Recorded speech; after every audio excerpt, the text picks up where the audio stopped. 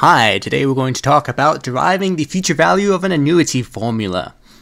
An annuity is a recurring set of cash flows that you receive, and the way to calculate the future value of it is to consider the amount of interest that you're earning on each of the cash flows throughout the annuity. This is useful in finance because you deal with annuities quite often, and this video is going to show how to derive the formula to get the future value of an annuity. I've also attached a spreadsheet which has the calculations and you can use. It's in the link below. Also, it's with the other Street Smart resources that you can check out. I'll go through the spreadsheet at the end of the video though. For now, let's focus on the theory behind this. How do you get the future value of the cash flows? So let's get started. The way to think about this is to focus on thinking that the cash flows are going to be invested in individual bank accounts. So pretend that we had a cash flow here at time 1. We received $100 or whatever, and we're going to put this money into a savings account, and that's going to earn interest in year 1 to year 2, and it's going to earn interest from year 2 to 3, and so on until we get to our final date at the very end when the annuity is over. Well, that's alright. That sounds good. What about when we receive money from our year 2? Well, we're going to put that into a savings account, another savings account, and that's going to receive interest every single period until we get to the future value. And you're going to keep doing that for every single one of the cash flows. Alright, so that sounds like a pain to do by hand. And you're right, that is a pain to do by hand. But we can make some interesting observations, and you'll see why in a second. The way to start is to think about this backwards. So in the last period, we received some money here, and we're going to receive interest for just one period, only one. So what is that? Well, that is going to be for just one period. So our cash flow times interest for one period. And then what about the second last period? Well, that's going to be earning interest for 1, 2. So that's going to be earning interest for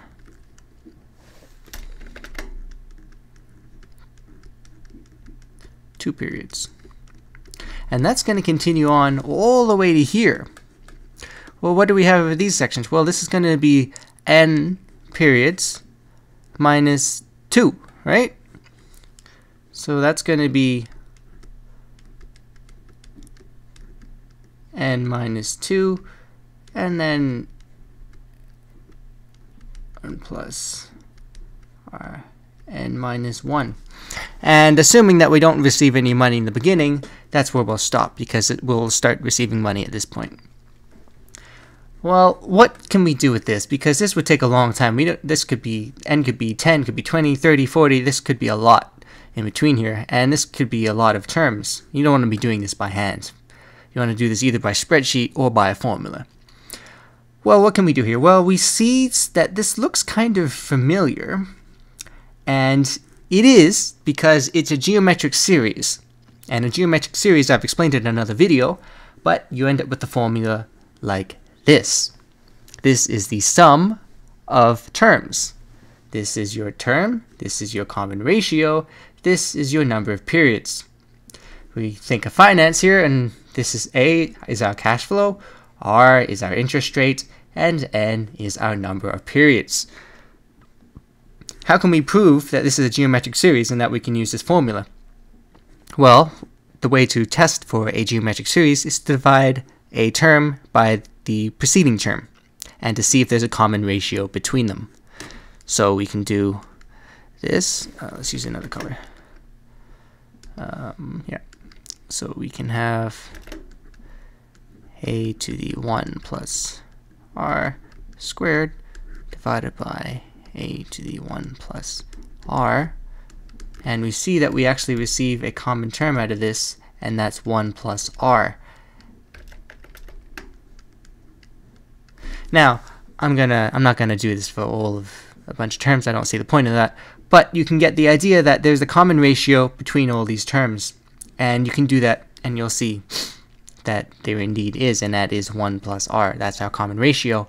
So we know we can use the geometric series formula. So if we were to plug this in to our geometric series formula, what do we have here? Well, we have we have 1 minus, and now we're going to substitute in our common ratio, which is 1 plus r. So that's to the n. Oops, you know the bracket there. N. And then divided by 1 minus our common ratio, which is 1 plus r. So now we can simplify this a little bit. We can cross out some things here. We can see that the 1's are going to cancel out. So we get 1 minus 1 plus r to the n divided by, well, that's going to cancel out, so we're going to have negative r, left with negative r.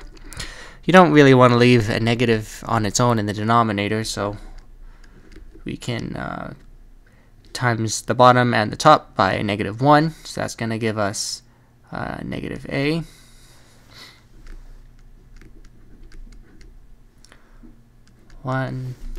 Oh, it's getting messy. All right, 1 minus 1 plus r to the n over r.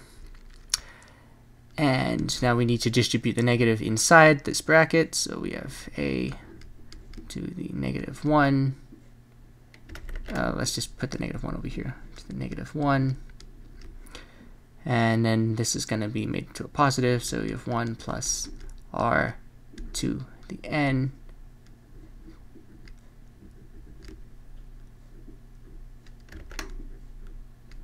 can't write this like that. Okay.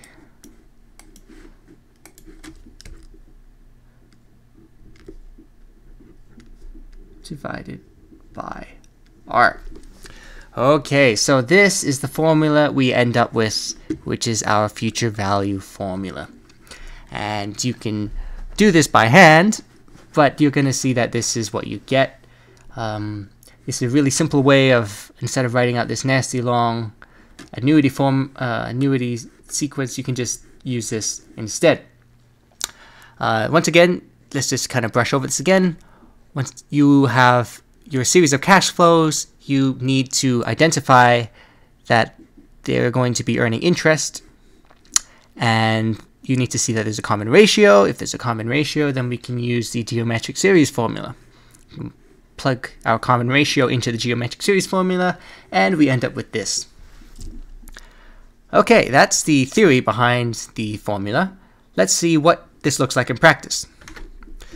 Well, here is a spreadsheet calculator that I've attached in the link below, and on with the rest of the resources. You can use this spreadsheet however you like. This is a recurring cash flow. Assuming we're receiving, this is assuming I've done it in 2 stages. One, we're assuming we'll always have the exact same cash flow for $100, and the second, where it's not so much an annuity, but where we can change the cash flows as well. So you can change your numbers here. Instead of $100, maybe receive $150 or something, and you can see how much the future value is. And this formula is the formula that we just derived in the video. And this is more of a breakdown where we don't actually use the formula. I'm just adding them up, where we have our cash flows here. We add some interest for all the periods, and then when you sum up all of the cash flows, you end up with this. So that's the general idea. Hopefully this is helpful, and you can use this future value formula to do all your finance questions. Hopefully it's helpful, and we'll see you next time.